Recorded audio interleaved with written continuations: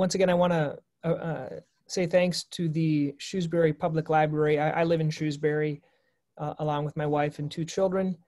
And I've enjoyed seeing a lot of the different content that they have coming to the library. And this is the second time I was invited back a second time here, or I offered it. And I think we have about 100 people that actually signed up. I don't know if 100 will come, but that was a pretty good turnout for a kind of a virtual talk. And everything now with COVID is virtual. I will introduce myself. My name is Donald Pelto, and I am a podiatrist. That means I'm a foot doctor in Worcester. I have a clinic. I have 3 other partners that are in my office. And everyone always asks me, why in the world is a podiatrist talking about intermittent fasting? Shouldn't a endocrinologist, or shouldn't a primary care or internist? And the reason I'm talking about it is because I don't think anyone else is.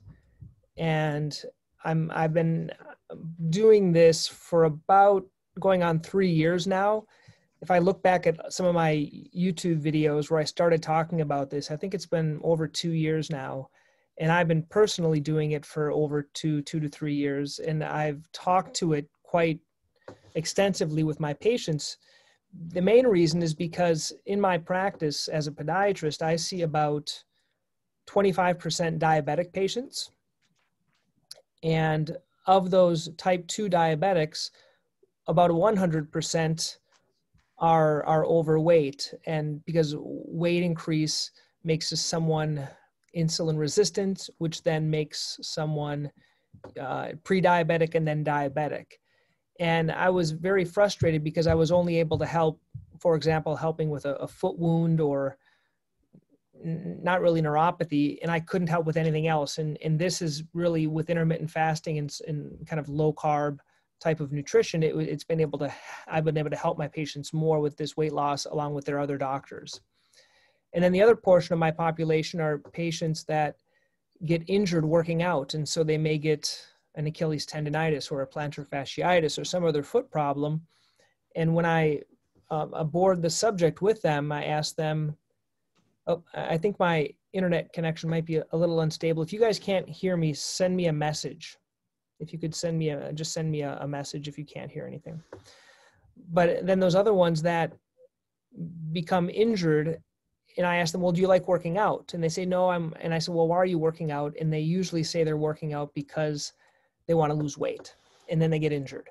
And that's the other portion of the population that I treat. And so I want to first start, I'm not the one that changes your medications, takes you off your blood sugar medication, takes you off your blood pressure medication. That's not what I do. I give resources to my patients, and I let them be advocates for themselves. And I'm happy to give you some resources here. And this is an introduction to intermittent fasting. It's by no means going to be totally comprehensive, but I hope to give you kind of just some information about the safety behind intermittent fasting. I hope to give you some resources that you can research on your own and maybe have an educated conversation with your doctor if you want to do that. Okay. So once again, we'll give you some resources. For those that are kind of high tech, I'm using these slides. I think you can see those that are involved here, and we'll kind of get going here. For those that are like to use technology, in the chat box, I'm going to ask them to put the link to these slides if you want them. But if you're kind of high tech, you can use your phone to take a picture to download the presentation. I'm going to show it right now in the beginning, and so you could follow along with the slides if you wanted to, or you can do it at the end of the presentation. I want to start with a little bit of a patient kind of experience. This is a patient that has been seeing me. He's okay with me sharing this. There's no HIPAA or anything else like that, but you can see from 2005 to 2020, there was a really big change. He had changes, he lost about 130 pounds, and I didn't help him besides kind of say, hey, maybe you might want to consider a low carb diet and intermittent fasting. And you can see that the change, and this is something that is possible. He is now totally off of all of his diabetic medication. He is doing great with his fasting and low carb and does multiple day fasts. And he's much healthier because of it. Now, he had a lot of damage in the years prior due to his diabetes and due to other problems with his health that are affecting him now. But to the best of his ability now, he's living a healthier lifestyle. And it's not just the weight loss, but it's being off of the insulin and off of all the other medications. It's good to see that this is something that's possible. And I'll give you a few resources where you can see what other people are doing as well with intermittent fasting. So let's begin our talk about the real basics of intermittent fasting. What is intermittent fasting?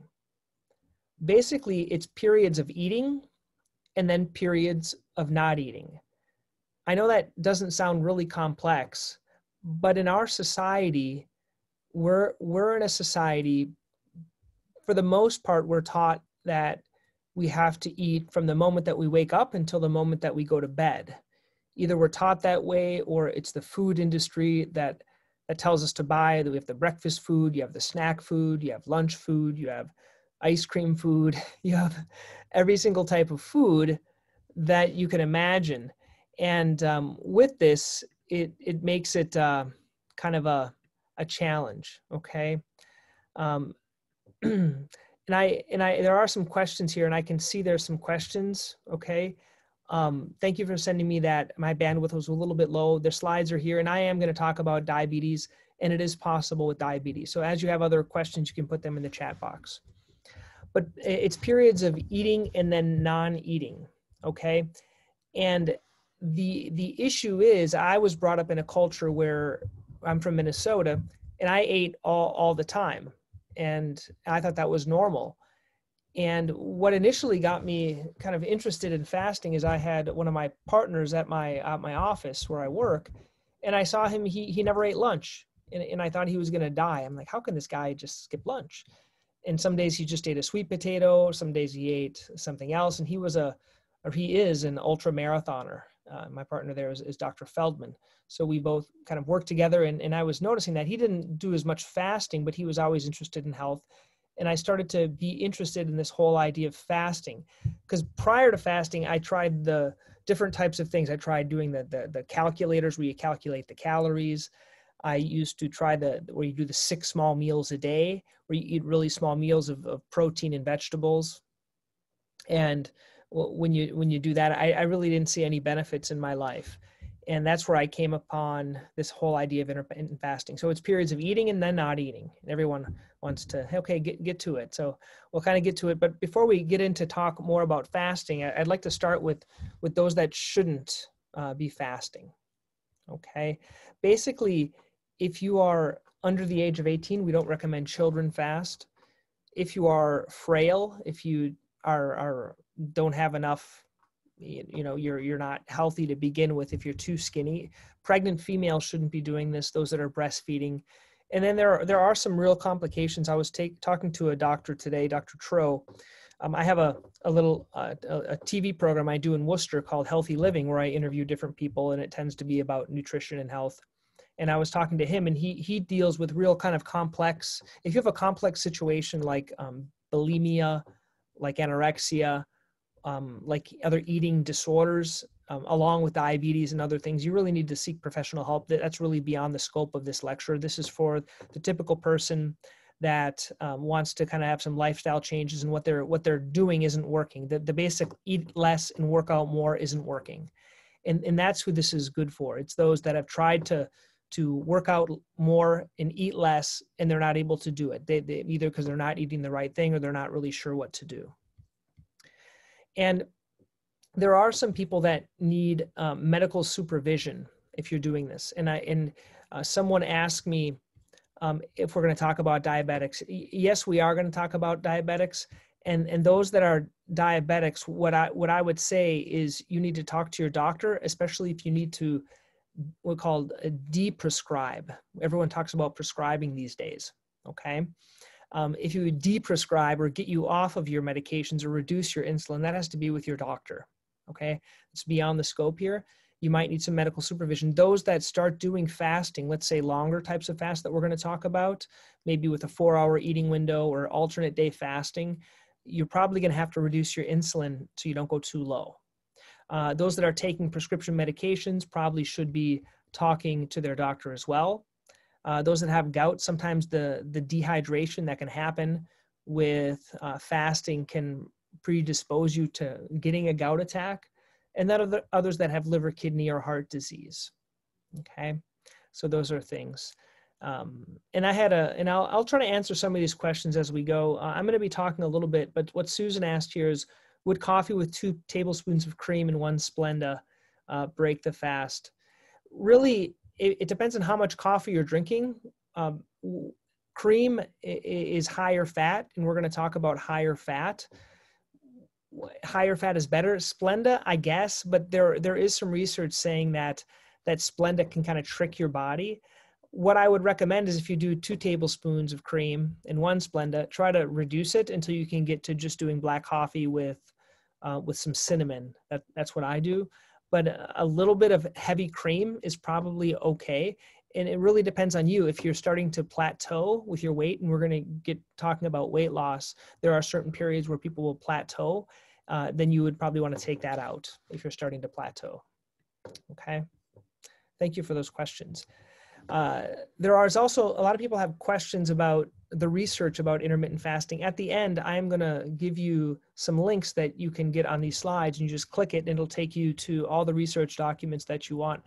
This is one by Madsen, and it came out in 2019, The Effects of Intermittent Fasting on Health, Aging, and Disease.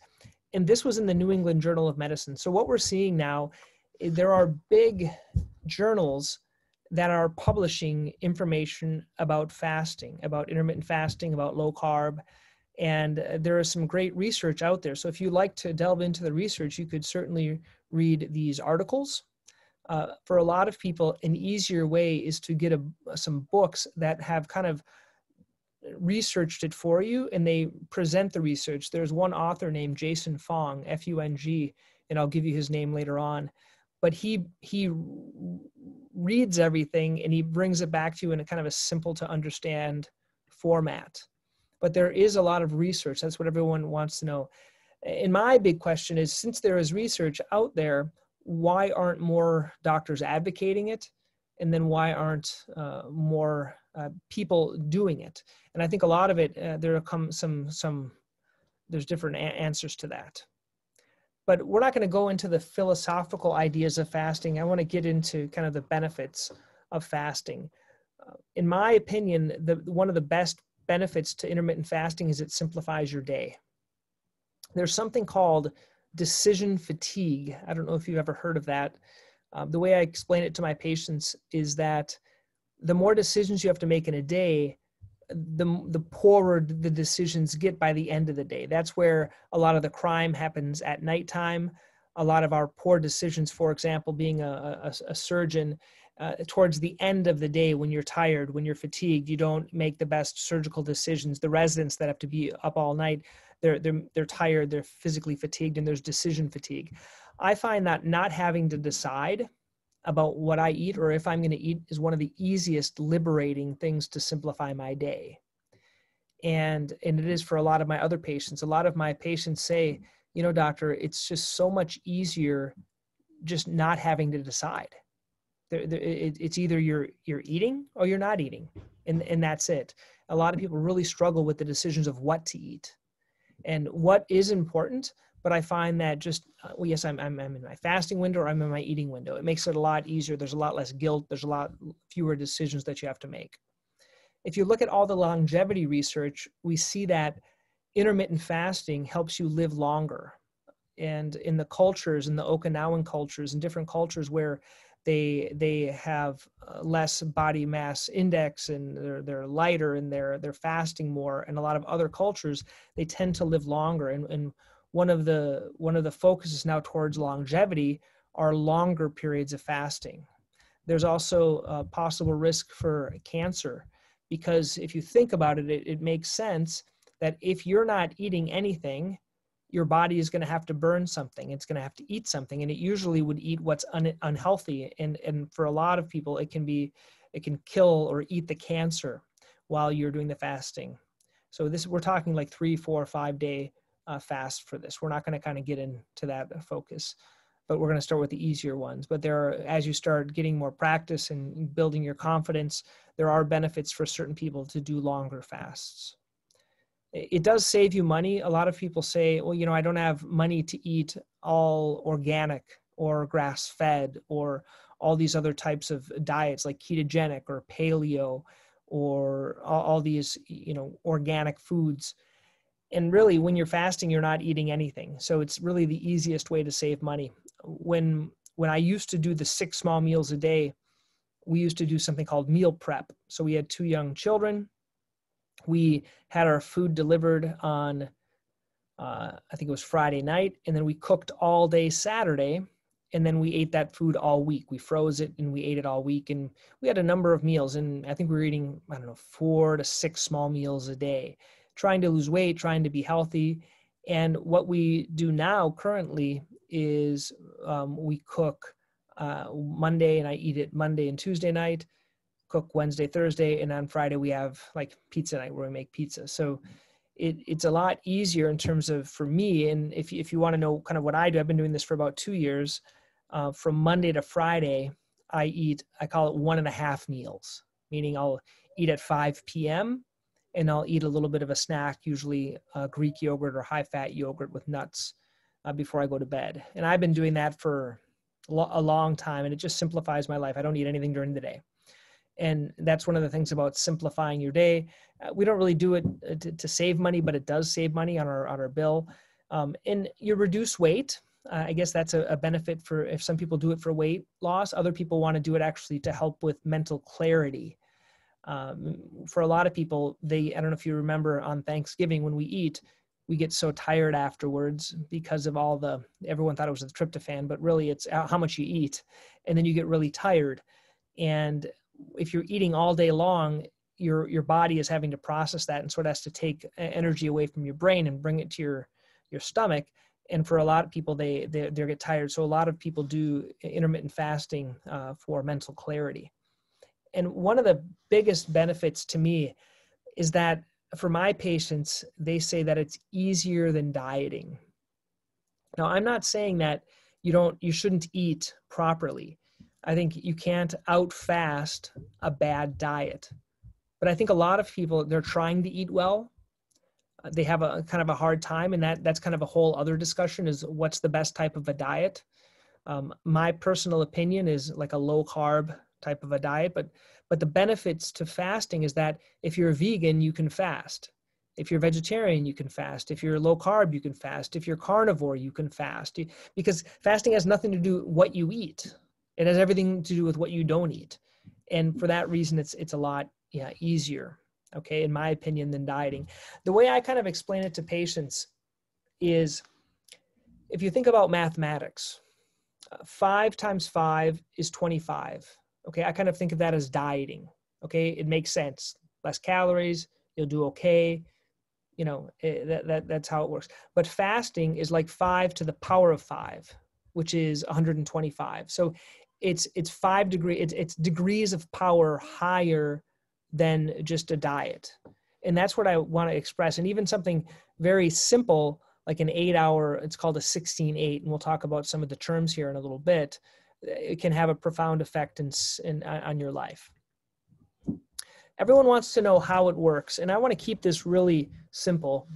But if you look at that graph on the right, what you see here, your body is either in a fat burning phase or in a fat storage phase. And all of this is based on something called insulin. And if you are a diabetic, you of course know what insulin is. And what happens before someone becomes diabetic, or they're pre-diabetic, what you become is something called insulin resistant. And to explain it simply, you can think about, there are other areas of resistance that happen. If you think about antibiotic resistance or alcohol resistant, what happens with people is that as you have higher amounts of antibiotics in your system, you become resistant to those antibiotics. Because of the high levels of antibiotics, you become resistant to them. And it's the same thing in your body. As your body produces more and more insulin as a result of the food that we're eating, if we're eating all the time, your body is constantly producing that insulin. And then what happens is you become insulin resistant, okay? And then at that time, you can no longer store the sugar, and you become kind of diabetic. That's a real simple approach to it. But basically, every time we're eating something, our insulin is going up. Your glucose goes up, and your body produces a shot of insulin to put that glucose away. But once your body and your pancreas kind of can't produce any more insulin, then you have to give yourself insulin to put away that sugar and kind of store that sugar. And that's the fat storage phase. And the only way to reverse, I think I'm unstable again here. The only way to reverse that insulin, high levels of insulin, is to have extremely low levels of insulin. And when you have low levels of insulin, we'll talk about other things, but the best way to lower your insulin is a period of fasting. Therefore, this picture on the right, you can see that when you eat here at lunch and when you eat here at dinner, there's a fat storage spike, okay? And so you're storing fat during that 8-hour period. But the other 16 hours is where you're burning fat. And that's an easy way to start, is basically skipping breakfast and eating lunch and dinner. And so you're burning fat the other times. This is the easiest way. It's called a 16-8. So you're doing 8 hours of fasting, and 8 hours of eating and 16 hours of fasting. And usually that's a two meal period during that time. I hope that it's pretty simple. It's not real rocket science. But if you can imagine, the more fat you want to lose, or the more you want to reverse your diabetes, the lower levels of insulin you're going to need. And we're going to talk more about things that cause your insulin to go up. It's not just food. Now, the relative amount that your insulin goes up, that's where it's the type of food that affects it. Does that make sense? So one is eating, right? Anything you put in your mouth. That's why there was a question about coffee with, let's say coffee with cream and sugar. You know, doctor, I'm not eating breakfast. All I have is coffee and cream and sugar. Well, that spikes your insulin, okay?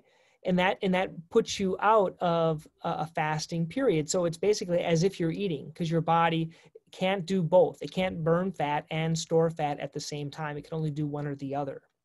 That's why if you're doing fasting, it's only black coffee, tea, water, things like that. Anything that bumps up, and different foods bump up your insulin differently.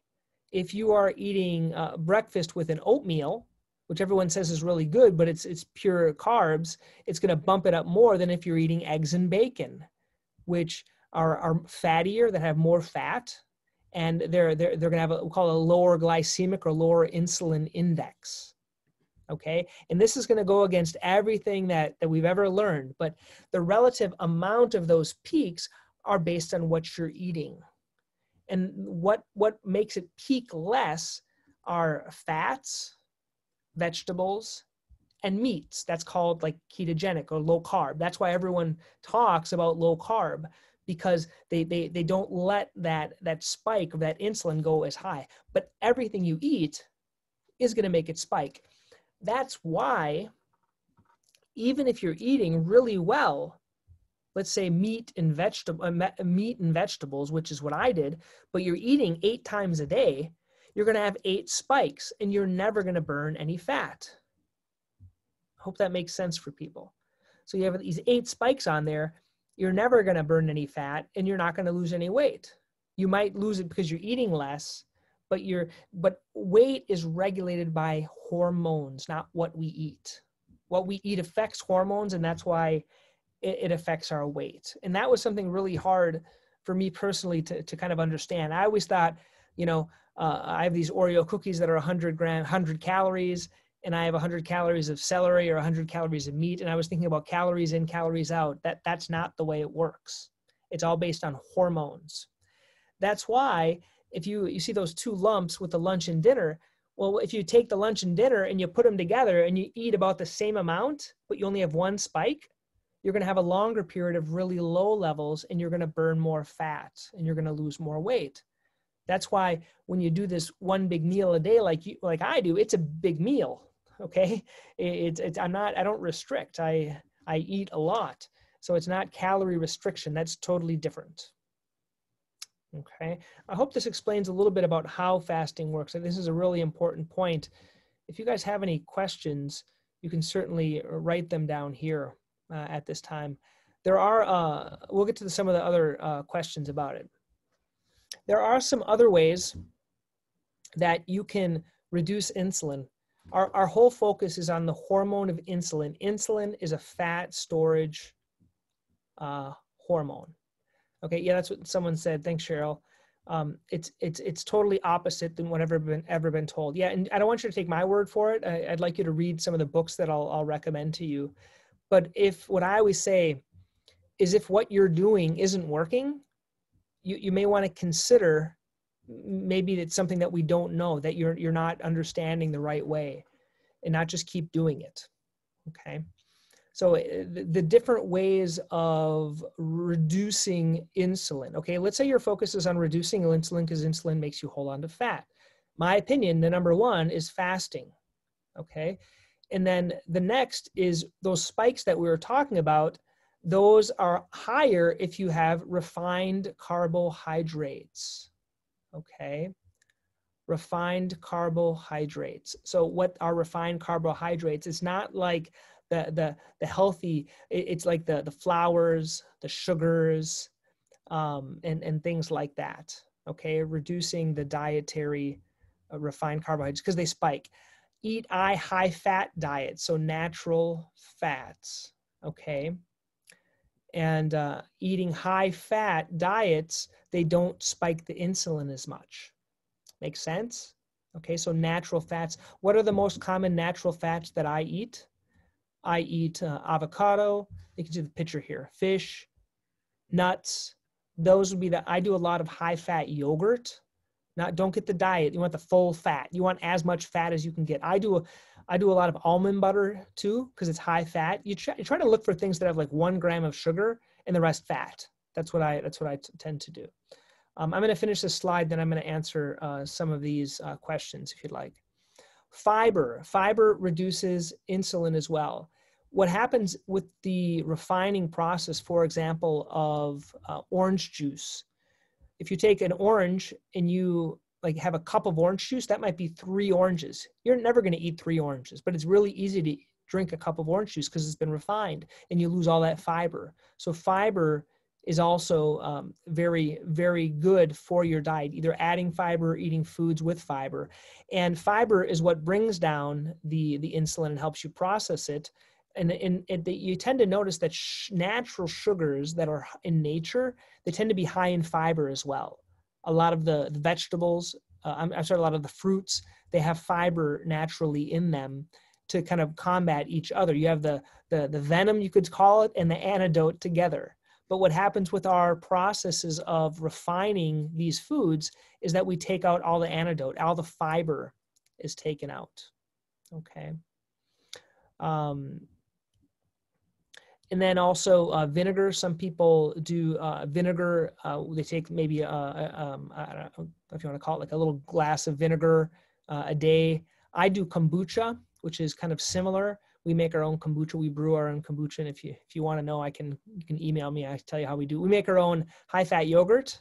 We go buy 2 gallons of high-fat milk, and we make 2 gallons of high-fat yogurt every week or two. And then kombucha. We have our own little distillery here. That's kind of like vinegar. If you leave it too long, it turns to vinegar. And then spices and herbs. That's kind of beyond the focus, but that also can help reduce the insulin. There's a couple of comments about, I think it's polycystic ovarian syndrome.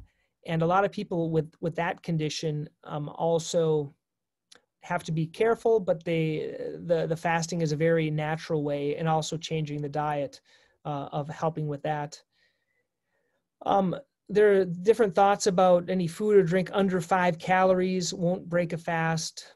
And are there some foods that are the best to eat when breaking the fast? That's a really good question, Amy. In my opinion, I like to keep it simple. I don't ever look at calories. I've never looked at calories in my life. I also, when I got married, I also never looked at expiration dates. And so when I got married, everything was thrown away. But so I never look at calories. But the way I keep it really simple is I say, I don't do, when I'm fasting, it's black tea or tea, water, carbonated water, and then coffee. That's about it. I tend to do more hot beverages because I think hot beverages fill me up more. But really the real key is being busy. That's the real key. Okay. And are there some foods when you're breaking your fast? Yes, in my opinion. So for example, if you're doing, this is the way I kind of think about it. I like to simplify things. And if I'm doing 1 meal a day, that's what I normally do. It's usually going to be a very good meal. I'll try to have like a low carb meal. Usually vegetables, meat. We make beans and rice at home. My wife's Brazilian, and we eat that food, and usually a meat, and that's what I'll have. Your first meal when you're breaking your fast, you might be breaking your fast at noon.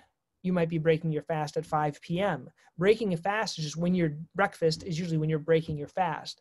The best foods to eat are the ones your body are going to crave. I find if I've been doing a 20-hour fast and I'm eating, my body is going to crave good foods. It's going to usually be a big salad with, once again, mayonnaise on there and an egg on there and nuts on there and avocado on there. And I put olive oil on there, everything I can get that's fatty, and a lot of salt, because I add tons of salt to everything, probably because I'm not eating as much and I'm trying to replenish that. But I do a lot of salt. I find a lot of people that have harder time fasting, it's because they're salt depleted. So you need to add salt to that. Okay, so but basically there's not one great food, but if you've been doing longer fasts, I tend to break it part by part. So if I'm doing a longer fast, let's say a 2 or 3 day fast, then what I tend to do is I'll have some nuts, and then I might go take a shower, or have a little salad, then go take a shower and do something else, and then come back. And I find I just don't overeat as much. In terms of the question, yes, it's always Himalayan salt. That's what I put. A lot of times during the day, I'll have salt at lunchtime. I'll sort of put salt in my tea. I'll put salt in my coffee. If you're doing longer fasts, and you can drink a lot of water, you try to drink a lot of water, but I salt supplement and everything. Every food that I eat now isn't salty enough for me. That's what I find. And in every restaurant I go, and everyone gets offended by me, but I say, give me the salt. So I put salt on everything. Congratulations. So someone says here they're doing 5 weeks, doing a 10-14. Good. And the question is if they do a 16-8. The question is it going to go faster doing a 16-8? Yeah, I think 16-8 is the best way to start, and we'll get into some of these fasting regimens. But yeah, the smaller the eating window, the better you're going to do, certainly. Okay, let's go on here. Now we're going to get into the bread and butter here of some of the types of fasts. Once again, this is an intro, and I'm going to keep it real simple for you. This is what I started with. This is called a 16-8. If you've ever heard about a 16-8 fast, I can see my internet was going out there a little bit. This is the 16-8 fast. Okay, very simple. You just skip breakfast every day. This is the easiest one to do. This is where everyone should start. Once you get confident at doing this, then you can go on to the next one. Okay, and basically you're eating like lunch and dinner, and then you don't eat breakfast. Make sense? It's pretty simple. This is where I recommend most of my patients go. This is actually what I do. This is a 24 fast. And so this doesn't mean you have to do this every single day, but basically I'll drink a coffee at breakfast, I'll drink coffee at lunch and maybe a coffee in between, and then I usually get home at about 5 o'clock and I'll eat dinner. and then I call it 1.5 meals, because I'll usually eat something before I go to bed. But now this is a lot of food, okay? You're not counting calories here. And in the beginning, I used to overeat. Okay, I thought I was going to die, and this is, but after a while, it's like you kind of get used to it. It takes practice. I didn't start. I started with this back here, okay, right here. And then the way I did it is I took on a Wednesday, and I pick one day a week. Let's say you pick Wednesday, okay, and then I did the 20-hour fast. I picked one day a week, and I skipped lunch as well. And then once I got confident on Wednesdays doing it, then I did it Tuesdays and Thursdays. And then eventually it just got easier for me to do it every single day. That's how I got up to this. I didn't start with this. I picked one day. I was just doing this just on Wednesday, not eating. And then I built it up, added a day. Okay. Then I'm going to answer some questions as we go here. I've been fasting along with keto. There are some menopause issues as well. That certainly some hormones can affect. There are some plateaus. It's kind of beyond the scope here of this. I would read, I would go to the fasting method. They have a Facebook group. This is for the one that mentioned that about plateauing. It's a Facebook group where you can put in their menopause, you can put in plateauing, and it'll talk about it. But basically what they'll do, if you've been doing fasting, first of all, I don't know if you've been doing 24s, I would start with the 24. And then go, if that's still not working, you could try, I'm going to talk about an alternate day with you. Another question, is it really necessary to skip breakfast? I eat dinner early around 4:30, and then breakfast at 8:30. Okay. So basically if you eat dinner at 4:30 and you go around the clock, you're going to be fine, but it really depends on how much you have to lose or how much you want to lose. If you really like breakfast at 8:30, it's going to be okay. But what I want to explain is some people confuse it. They think that they can eat like breakfast and then just dinner. Eating breakfast at 8:30 and dinner at 4:30, okay, or 5, those two meals isn't the same as eating something at like 2 p.m. and then 4:30 p.m. The closer the meals are together, the more effective it is. Okay. Usually I say it's a 4-hour to 5-hour window. If you can eat all your food within a 4-hour to 5-hour window. So you really have to see what's the most important meal for you to eat. So if your last meal is at 4:30 and you don't snack and eat anything else after that, I would say try to eat from noon to 4 or 4:30. That's what I would do. If you have a lot to lose, that would kind of work the best. Okay.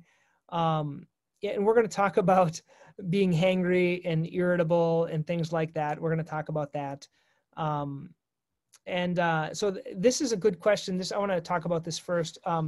Working out, I do a boot camp at 5:30 in the morning, and then I fast all day till 5:30 p.m. And so I just drink water. I used to do protein drink, the pre-workout and the post-workout, and then the big breakfast with sweet potatoes and eggs and all this stuff. Now I don't do anything. I work out at 5:30 in the morning till 6:30 at boot camp, and then I go to work and I don't until 5:30 p.m. and I'm fine. Okay. So the question is, so eating at noon and then 6 isn't good. No, that's a 6-hour window. So that's, if you're seeing results with a 6-hour window, that's fine. Okay. But if you're not seeing the results, then you need to go to a smaller window. And if you're still not seeing results, you have to think about, are you eating anything or drinking anything else that has calories in it? And so I want to go a little bit. I know that this is kind of a beginner's fasting, but I've been getting a lot of questions about people that I find people that have more than like 25 to 50 pounds to lose tend to do a lot better. Good. So yeah, you're seeing a loss. So that's great. So just I'm talking about more people plateau. So if you're doing an 8-hour eating window and you're seeing results, or a 6-hour or a 4-hour, you're seeing results, you keep doing that until you plateau. And then if you plateau, you go to the next step. Okay. That's what I'm kind of letting people know, or you switch the foods or something like that. For people that have a whole bunch to lose, the best way is something called alternate day or longer fasts. Okay. Once again, I want to preface this. I'm not your doctor. You need to talk to your doctor if you have any questions or if you're concerned. This isn't for everyone, but a lot of people give me these questions. I practiced for 3 months, alternate day fasting. Okay. What is alternate day fasting? The easiest way to explain alternate day fasting is you don't eat anything alternate days. And that might be Monday, Wednesday, Friday. What I did was Tuesdays and Thursdays. So everything I talk about, I wanted to try on myself, okay? And so I did Tuesdays and Thursdays. And one thing, I don't think we've really mentioned this, but this fasting needs to fit into your lifestyle, okay? You don't want to fast when you're with people, when you're having to socially eat, when you're with your family, when you're on vacation, when you're traveling, when you have stressors, because stress really affects your ability to fast, basically because of the cortisol levels, the hormone cortisol. And when I did alternate day fasting, I did this for about 3 months, and I didn't eat Tuesdays or Thursdays. So basically I ate Monday. I usually ate lunch and dinner on Monday, and then I didn't eat all day Tuesday. And then Wednesday I started eating out either breakfast or lunch. I usually ate the three meals or 2 meals, depends on how hungry I was. And it was beneficial. I saw more fat loss. I saw more, like what you'll find a lot of times with fasting, you don't find that the scale changes, but you feel that your clothes fit differently. Okay. That means body composition. So the stuff changes around. Like it changes to muscle because you have an increased amount of growth hormone if you look at the research. And so your clothes are going to feel better, even though you might not always lose weight. So weight always isn't the best indicator. I found when doing this for 3 months that I liked it. I loved eating breakfast again because frankly, breakfast is my breakfast, like the 8 a.m. or 7 a.m. meal was my favorite one. I got up and I had this feast of sweet potatoes, home fries, and eggs and bacon, and it was great. The problem for me, what I didn't like so much about alternate day fasting is it was hard for me to sleep. Okay. That was the hardest thing. I like to eat before I go to bed. That's why I push everything to the evening. That's why my meals go from 5 to 9 p.m. I like to eat before I go to bed. It's easier for me to sleep. Some people, my wife, she's the total opposite. Her last meal is like 2 or 3 in the afternoon. And she doesn't like to eat before she goes to bed. But that was my whole glimpse about alternate day fasting. For those that have a lot to lose, I found that consistently doing this, so consistently doing the 1 meal a day, the 24, like the 4-hour eating window, doing that consistently. And then if you plateau or you're in a rush, doing the alternate day, if you can fit it into your life, is the easiest. Okay.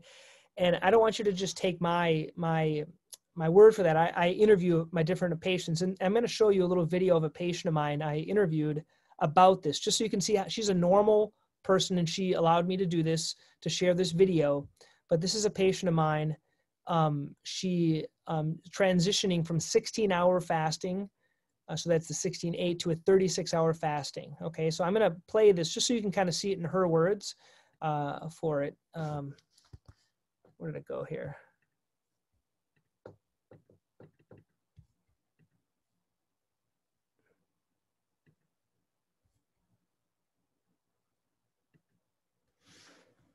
Recently, you've started to go from a 16/8 up to like a 36-hour fast. So kind of tell me your experience, how you jumped. Was it a big jump? I think a lot of people have the fear of alternate day. I think 36 is also called alternate day. A lot of people, a lot of scared, a lot of fear going into 36 hours. So tell me your story. Well, initially, I think I was getting pretty good results when I switched from 12/12 and gradually worked myself up to 16/8.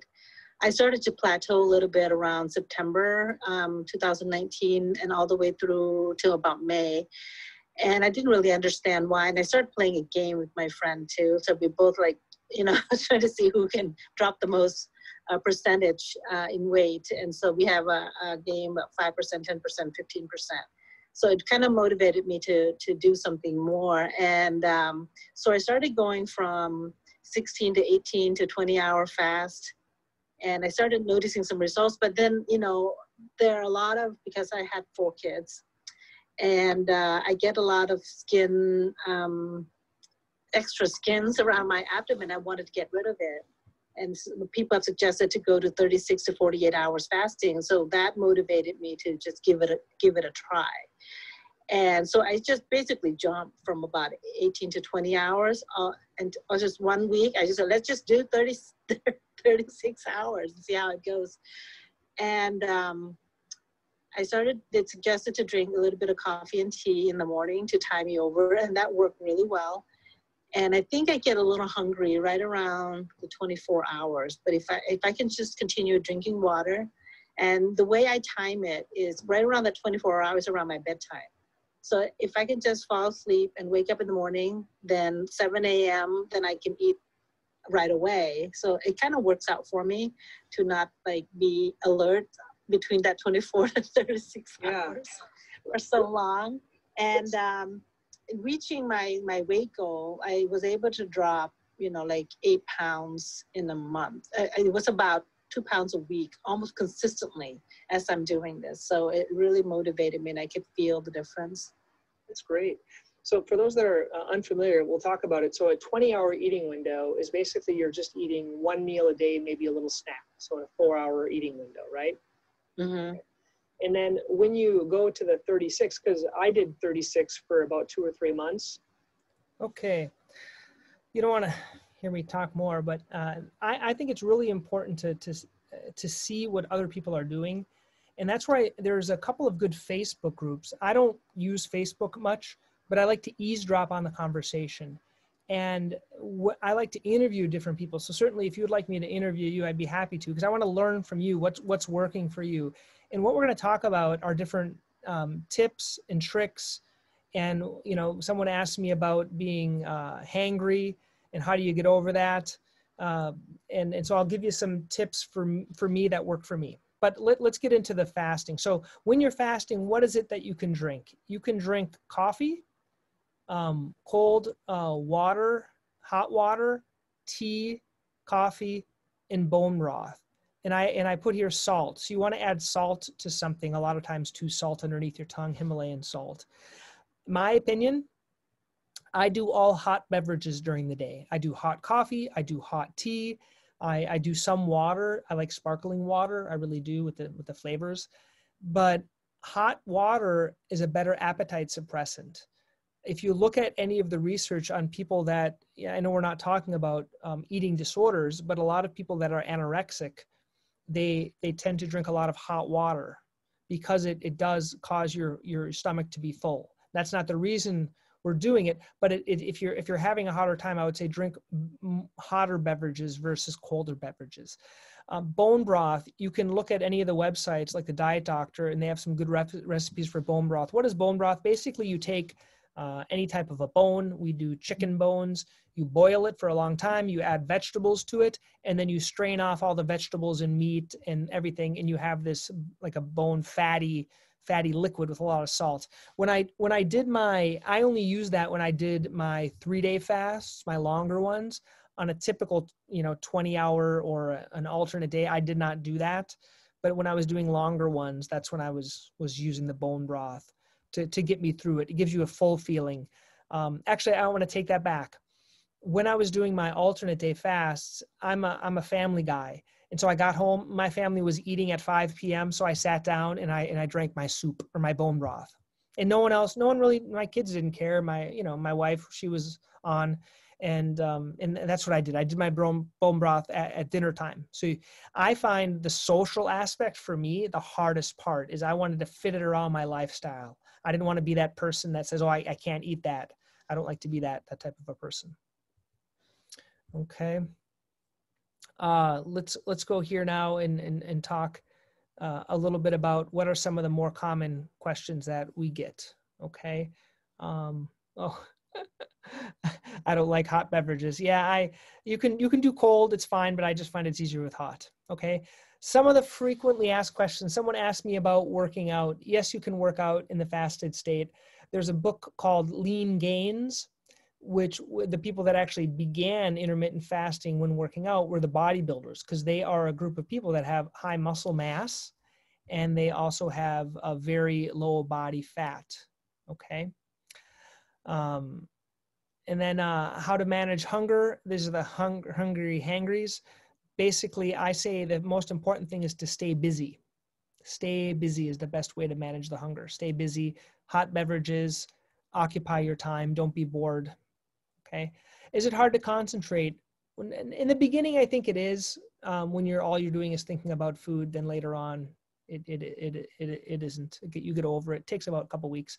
If you have diabetes, that was another question. Once again, talk to your doctor, but usually if you're doing longer fasts, let's say a 20-hour fast or alternate day fasting, you're gonna have to reduce your insulin level and maybe alter your doses, or some medications you shouldn't take in the fasted states. You could take it later on. Okay. Can women fast? Yes, women can fast. They usually don't see the quick results that men do. Fasting isn't the same as eating calories. So if I took everything that I eat in my one meal and I stretched it out in a 12-hour period, I wouldn't see the same benefit. Okay. If I ate, a little, a banana here, and then, if I see a banana here, then almond butter here, and then beans here, and then some rice here, and then meat here, and then some of my cake that I ate for dessert, but I eat it all within like a 2 or 3 hour window, you wouldn't see the same result. So it's different than less calories. Okay. Possible side effects, I'll let you refer to some of the books. Once again, danger, I think if you do really, really prolonged ones, if you're unhealthy to begin with, if you're nutrient imbalanced, but there has been results of people doing fast for over 365 days, over a year, with just a multivitamin, and they're fine because your body has everything it needs in it. And then vitamins, most people I just recommend, I don't recommend it, but most people take a multivitamin. And then medications, you have to talk to your doctor. Some medications shouldn't be taken while fasting, so you might take it later in the day, or you might reduce the dosage. That's with you and your doctor. You asked about if you're losing, then you hit a plateau. Basically, what the plateau means is you have to either look at what you're eating, you have to look at your stress level, because stress is a big cause. You have to look at sleep, because sleep, if you're not sleeping enough, if you're stressed, even if you're eating the same thing, you may plateau, you may put on weight, but then try to increase the fasting window. Do alternate day, do a longer fast. A 16-8 is a good way to start, but most people go on from there pretty quick. When you're talking to your doctor, I do recommend talking to your doctor, but I recommend even more is that if you're safe doing it, do it, have them see the results, go in there and be 30, 40 pounds lighter. And then you can say, I've been doing this intermittent fasting, I've been eating better, and I just wanted to let you know maybe we have to take me off some of my medications, and see what they say. Okay, but you want to educate. You can read the books, give them one of the books you're reading. Sometimes you might be more educated about fasting than your doctor is. Okay, it's something that's around, but a lot of doctors don't have much. We don't get much nutrition in school about fasting. Some fasting tips and tricks.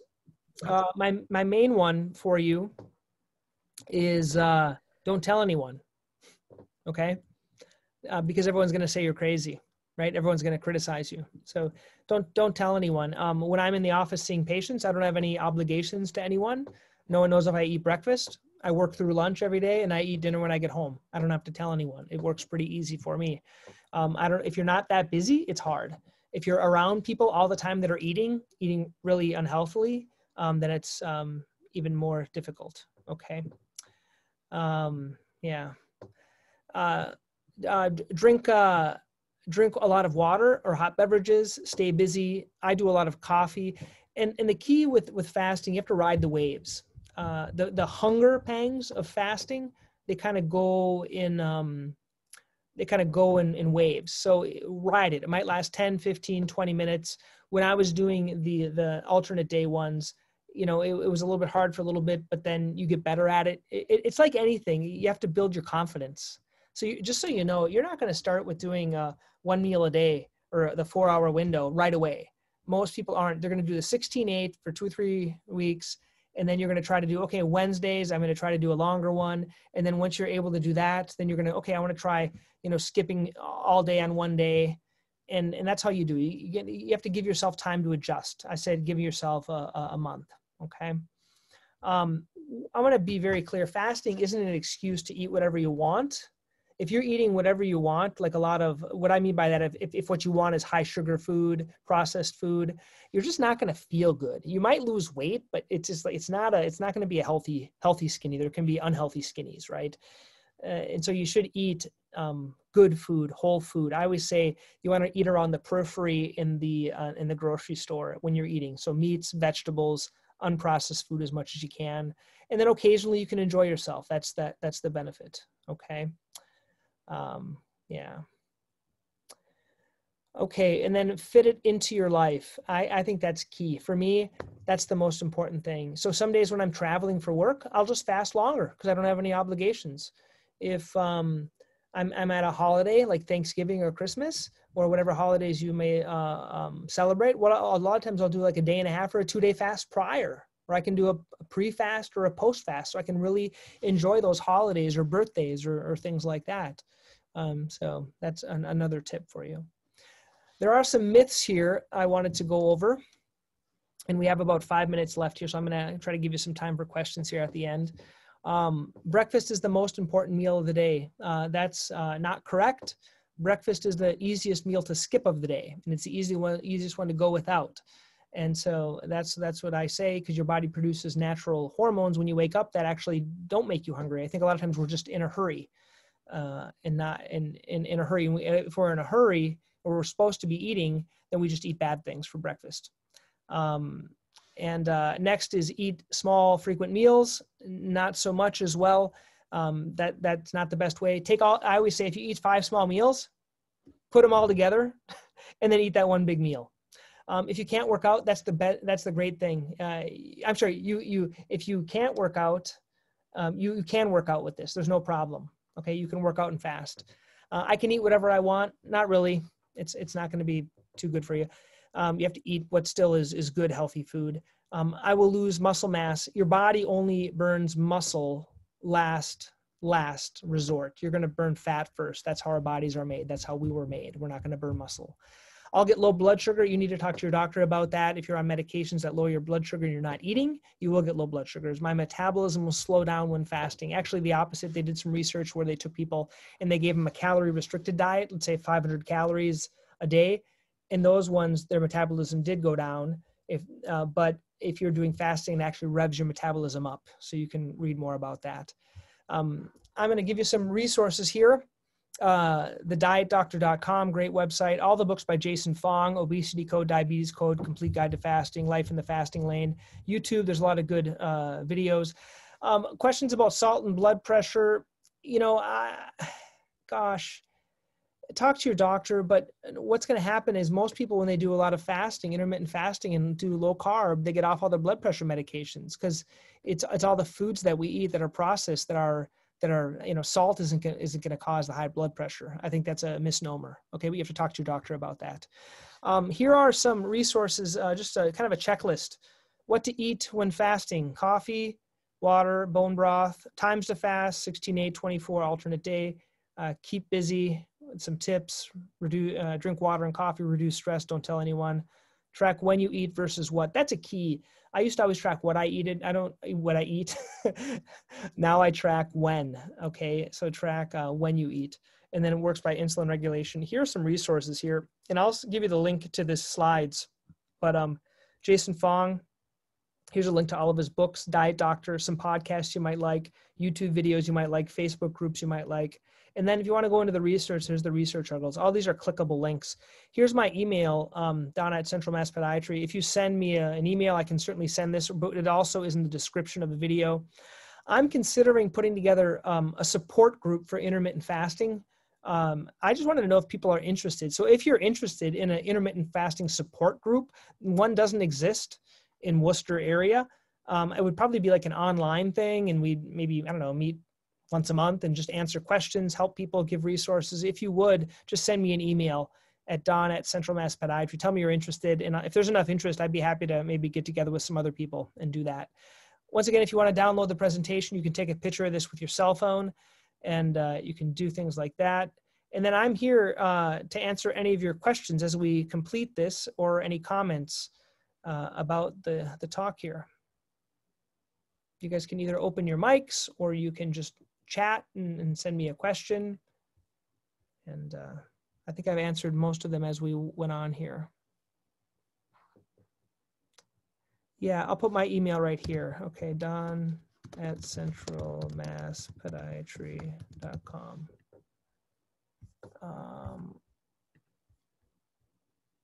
There we go. Okay, very good. Well, thank you guys. It was, I hope you found it helpful, beneficial. Thank you all for coming.